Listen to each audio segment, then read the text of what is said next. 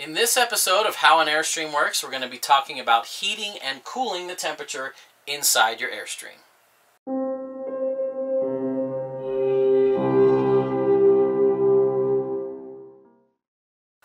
This is one of the questions we get asked a lot, and this question is usually from our friends in the South where it's usually hot and humid and muggy in the summer. The number one way, the most efficient way, nature's got it all figured out to keep your trailer cool is to drive somewhere where it's cool. If you avoid 120 degree places, you're not going to have to run the AC all the time. If you avoid high humidity, you're not going to have to run it all the time. If you don't go to Alaska in the middle of winter, you're going to save propane. These things have wheels on them, and you can take them where it's pleasant all the time, and that's our trick.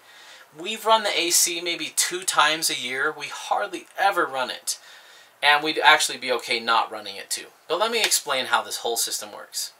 First, let's talk about cooling. Usually the issue is people are trying to shed excess heat. Now, Airstreams do a really good job. They have a lot of windows, and they all have screens, and they're tinted windows. That keeps a lot of unwanted sunlight out. But here's a few tips. These shades, while beautiful, while these VistaView windows are beautiful and you can see great panoramas, we always keep them closed during the daytime to keep unwanted heat out. Now, if it's chilly and it's the winter and we want some heat, we'll open those up and let them in. But for the most part, we keep those closed when the sun's out. The same thing goes for our Skylight here. It's night tonight and the sun has gone down, so I leave it open for plenty of beautiful light in here. But during the day, that turns your Airstream into a solar cooker. The sun, just like in your car, the sun's going to let sun right down here and it's going to heat up your trailer fast. Great in the winter, not so great in the summer. So we'll close this. Another thing you can do is use breezes. So we're going to open up our windows here. I mean, Airstreams have such great windows. You know we love them for that. They're also laid out really well so you can get cross breezes going. Our 30-footer had windows everywhere, and it was really easy to get a cross breeze. Like if it was blowing from the back corner, we could open a couple windows in the back and a couple in the front, and it would get a nice breeze going through it. Some models have so few windows, you can't really get a breeze going at all. Like if everything was closed up and this had nowhere to go, we couldn't get a good breeze. In that case, when you can't get a good breeze, you want to switch to the Fantastic Fans or the Max Air vents, or they're all the same thing with different names, but they're these fans right up here that evacuate hot air. These are very simple. This one has a built-in thermostat. When I turn it to a certain temperature, it'll kick on and then automatically kick off when it reaches that temperature.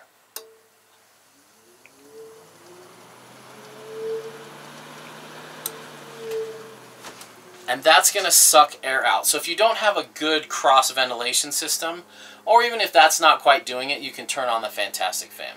We have a Fantastic Fan up front and one in the back. And interestingly enough, the hole for an AC unit is the exact same size as for a Fantastic Fan. The Fantastic Fans don't draw much power, and so they do a really good job of not using your batteries up, but moving air and cooling them off. Some models can be reversible, so you can put one to blow air in and one to suck air out, and you can get a nice little vortex going. For the most part, we just crack one or crack a window and turn the other one on.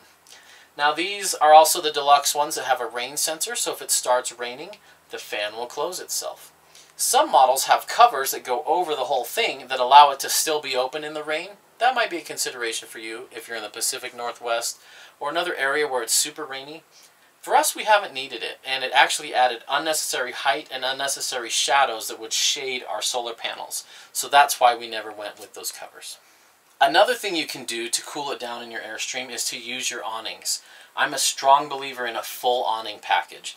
By putting your awnings out, it probably makes it 10 to 15 degrees cooler in the trailer.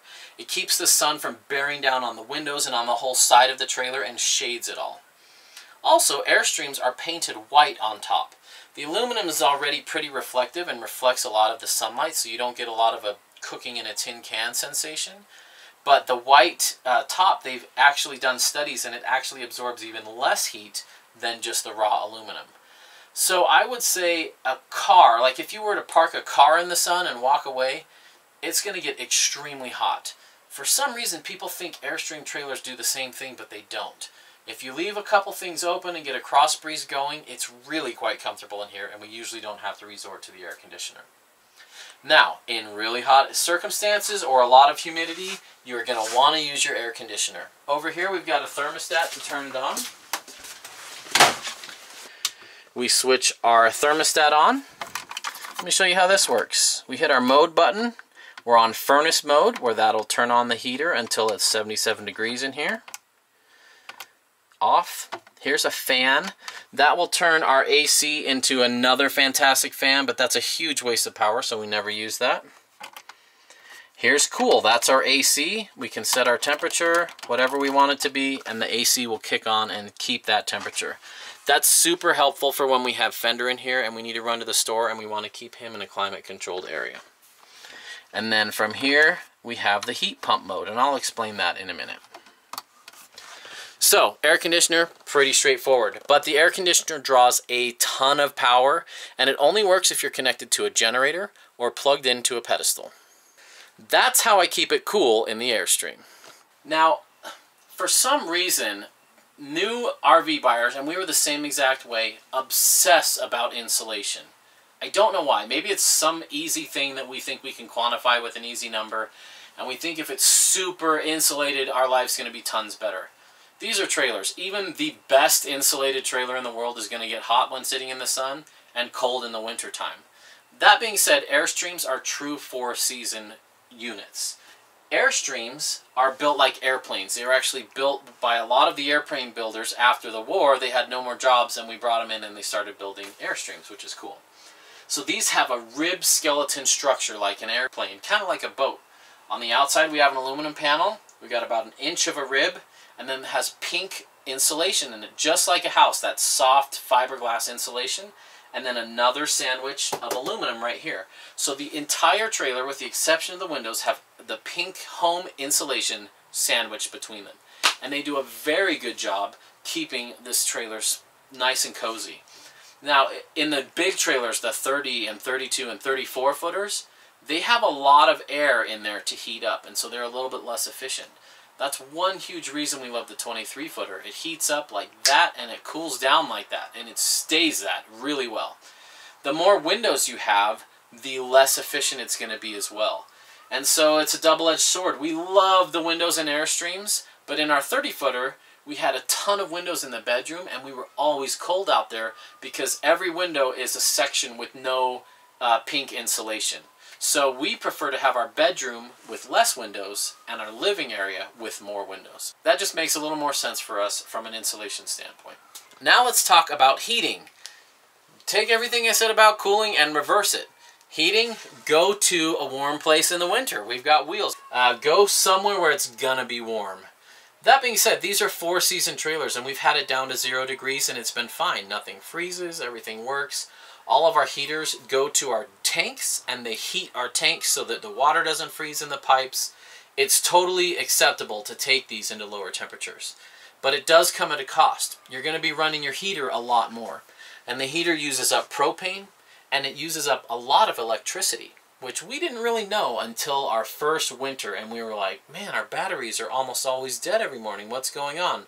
Well, the heater was draining them because it was on all night keeping us warm. So, avoid super cold climates, but when it is time to get hot, there's two ways to do it. One, you're never supposed to use your cooktop as a heater, but we would be lying if we said we didn't leave the oven open every now and then after baking some nice fresh goods. It heats up the trailer like that, so if you are cooking, it gets a little bit warm in here, and we love the oven for that feature. The other way is to use the heater. And it's a really simple system. The heater runs off of 12 volt. And in the electrical series, I'll explain all of that. To run the heater, you don't need to be plugged into a pedestal. You could be in the middle of nowhere. You could be in a Walmart. And the heater's going to work for you, provided you have the propane and the battery power to run it. It's really easy. Let me show you how it works. Just like the AC unit, we move this to, there's our mode button. Oops, I passed it. Furnace. Set your desired heat, and it will kick on, make it that heat, and then kick off. Now, people have been doing some really creative things to save energy and save battery and save propane. They'll run electric blankets with an inverter. They will add extra propane heaters, all that sort of thing. We just use the built-in heater. Another very interesting solution is the air conditioning can actually be used as a heater in some models. We call that a heat pump. You ever stood outside a building where the big air conditioners were and heard those fans going and notice how hot it was, how those put off a ton of heat? Well, the same thing happens with these. And what the heat pump does is it reverses it. It makes cold air outside and blows all that hot air inside. Now, the heat pump requires a lot of power and you must be plugged in to use it, either plugged into a generator or plugged into a pedestal with full power. But that's a great way to save propane in the winter if you are plugged in at a park. Run that thing and this will heat it up pretty well. I think the heat pump only does something like 20 degrees warmer than the outside temperature. Kind of like how an air conditioning unit only cools things 20 degrees cooler than the outside temperature. So it does have its limitations, but it's a great way to save propane. Another thing you can do if the temperature just gets too unbearable, either too hot or too cold, is leave.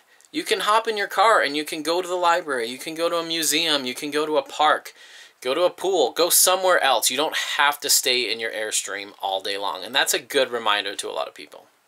That's all I can think about heating. A lot of people stress out about all these creative ways to save propane and heat a different way. And I would encourage you before, like we talk to a lot of people who've never been in an RV and they're like, well, I'm going to get these 6 suitcase solar panels and lay them out here and I'm going to put my water bladder in my van and I'm going to put the trailer in the shade and the truck in the sun so I can get solar on the truck but not on the Airstream, and they totally overthink it. And I'm glad people are creative, but give it a try first. Like with those scenarios, we very rarely find the perfect campsite where we can park in the shade and have enough solar somewhere else and have the bladder where we want and all that stuff. It sounds great on paper, but in reality it doesn't play out that often. So before you scheme up, well, I'm going to replace the water heater with this and I'm going to get this auxiliary heater here and run a catalytic heater there, just try using your Airstream as it was built first. You may end up loving it like we did. We didn't need any modifications for heating or cooling, and we love it. And we're glad we didn't do any modifications on that. Anyway, long-winded way of showing you how you control your temperature in an Airstream and other RVs as well. If you learned something from this video and you benefited and it will save you money down the road, consider supporting us on Patreon.com. For $3 a month, you can make a big impact to us to help us be able to keep making more videos like this.